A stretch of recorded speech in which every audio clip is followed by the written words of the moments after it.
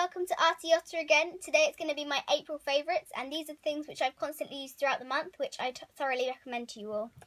So the first thing is these mouse scissors, these pocket mouse scissors from Tiger. They're scissors which are on a spring, and you can use the closure, which is a little cap with a mouse's head on it, to close them. You can easily throw them into a cute pencil case if you're travelling. The next thing is this Dear Lizzie roller stamp, which is the apple green barrel, and it's got very, very nice and generic phrases which you can stamp on the bottom of a creative journaling spread, and it would make it look really, really nice. The next thing are these washi tapes from Hobbycraft. They have a new range. In Hobbycraft right now, and they're really, really cool washi tapes. Absolutely amazing. They're really good quality, and this one's called Free Spirit.